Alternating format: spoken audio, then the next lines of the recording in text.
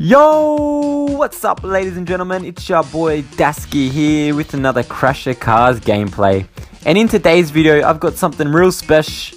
Wait, hold up.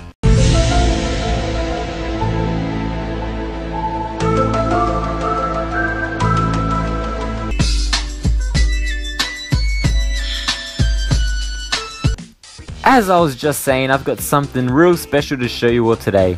I've been playing this game for ages now, grinding my way to get over 100 crowns in one game. And in this video I get one of my highest scores yet, and I'll explain some quick tips that you can use to improve your score. I just want to let you know quickly that for most of this gameplay I only had one small bar of health left, so I played a very conservative game. Now when you're going for a high score, there's three things that you really need to do. Firstly, you need to use a strategy that suits your car. In this gameplay I'm using the speed, and I know that no one will be able to catch me, so I use this speed to my advantage and try to beat my opponents to the crowns in the middle and on the edges of the map.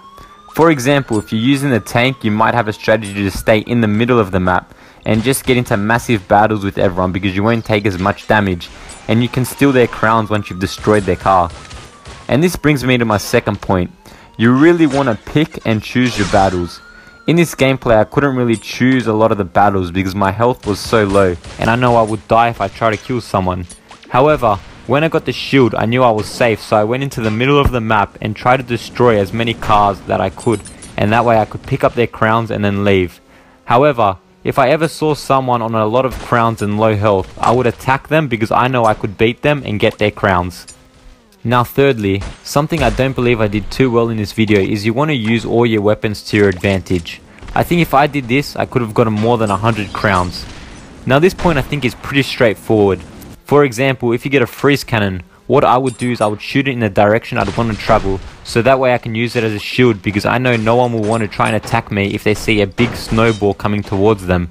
I also do this strategy for the spikes, and it allows me to pick up another item and hope that it's something really powerful.